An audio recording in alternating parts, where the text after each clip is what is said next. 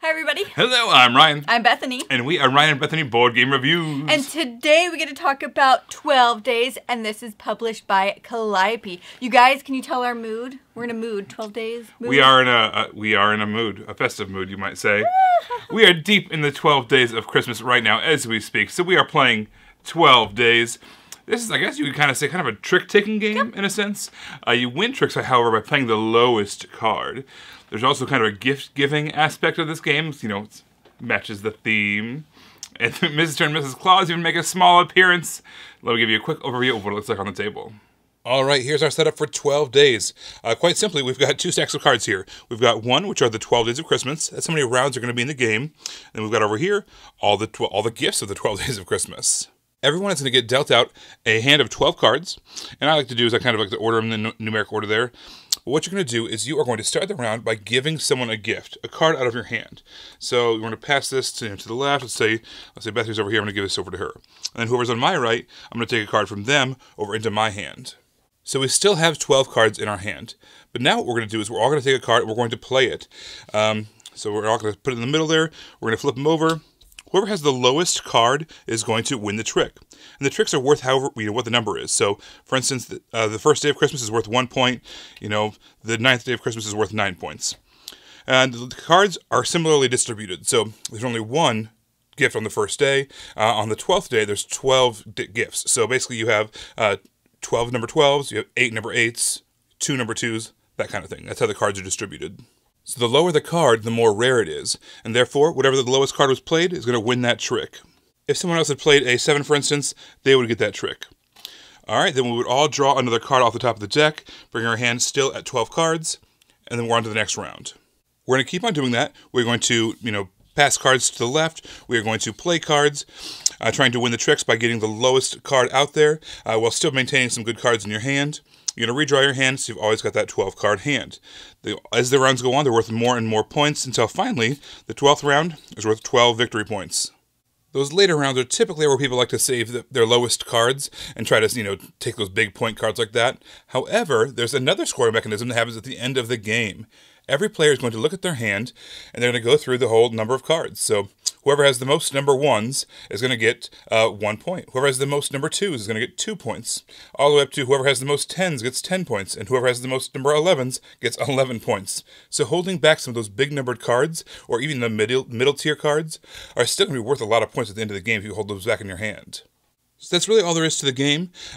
Basically, the strategy is typically the lower cards are going to take the higher victory point days, the higher victory point rounds, and then at the end of the game, having, let's say, a whole bunch of 10s, for instance, would be likely to get you 10 points at the end of the game for holding on to those.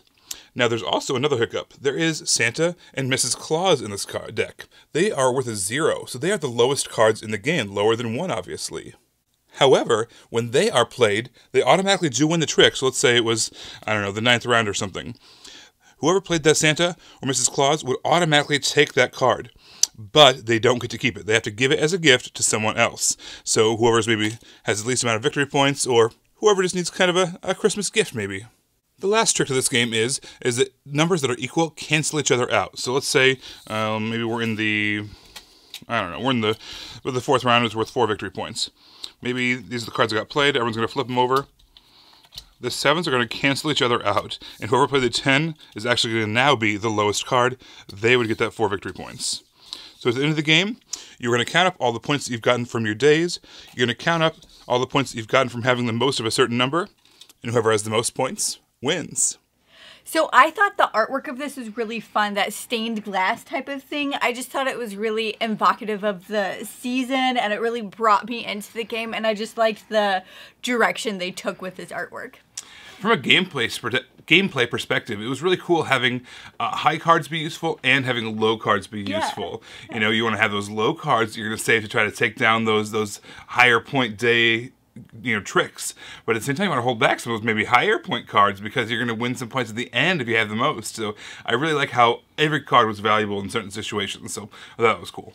I think what made this different than a lot of trick-taking games was that passing of the card. It kind of made it to where, you knew what you were passing people, and you knew what people were passing you, and you know the probabilities of the cards that are in the deck. And so it was very, let's just say, I made it really easy for one of our games for Ryan to beat me. because I kept passing him something. Which made me very festive. Which made him very festive indeed. This game, it feels like, you know, a traditional card game, like maybe like something like Spades or Hearts or Euchre if you're from the Midwest. Yeah. Something that you can play around with your family. But they put on, you know, some thematic elements which are kind of nice for board gamers, but they still made it super easy to teach and really easy to play while still giving it some of that luck, some of that strategy that you like seeing in those traditional card games. So, man, this is a game that I really enjoy. I don't see us ever going to Christmas without playing this game. Yeah. And this is also a game, because it's so evocative of just, you know, basic trick playing or card playing games. I feel like you could teach this at a Christmas gathering or a holiday gathering with people who, let's just say we have people in our lives who like to learn games or like to play games with us, but if it takes longer than 10 seconds to teach, they're just out. Let's just deal out the cards. Let's see how it plays out. Like, yeah, exactly. Well, you can't do that when you're playing like a 2-hour game or whatever. Yeah, we'll figure out along the way. No, you can't. No. This game you could. Exactly. So I think that would be great. You could definitely take that, and for the people that are like that, you can do this with them. I would have loved to have played this with my grandma on my dad's side. This is a game that I think that she would have loved. She's the one who taught me a lot of these card games, and oh man, every time I play this game, I just think of her and like, oh, she would have loved that. Oh, she would have thought that was cute. Oh, she would have thought that was cool. Yeah. And that's just what I think about every time I play this game. So this is this holds a special place in my heart, you could say. So we really enjoyed this game. Our daughter enjoyed it too. Every time she took a trick, she'd do one of those like goofy giggles, like just like super excited, not even understanding if she was winning or not. But it was just really fun to play as a family. It was quick, it was light, and it was still really enjoyable. Yeah, this is the perfect segue from traditional card games into a kind of a board gamey-ish kind of game without overwhelming anybody. We had a lot of fun playing 12 Days. Well, thank you so much for watching. Make sure to find us on all the places. On Facebook, we are Ryan and Bethany Board Game Reviews. On Instagram, we are Ryan and Bethany. And on Twitter, we are Ryan and Bethany 1. And you guys, ho, ho, ho. We will see you next time. Bye, everybody.